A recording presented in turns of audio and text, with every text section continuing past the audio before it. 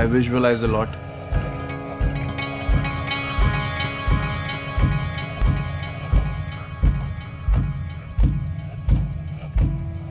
I don't go out there to prove anything to anyone.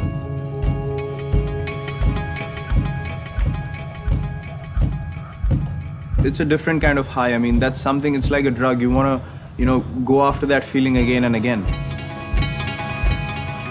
That feeling of victory. That's something that you can't experience without, actually being in the moment. I go out there to compete, I go out there to win the game. At the crease when I'm batting, that's where I'm closest to myself. I don't worry about anyone else around me. I hate losing.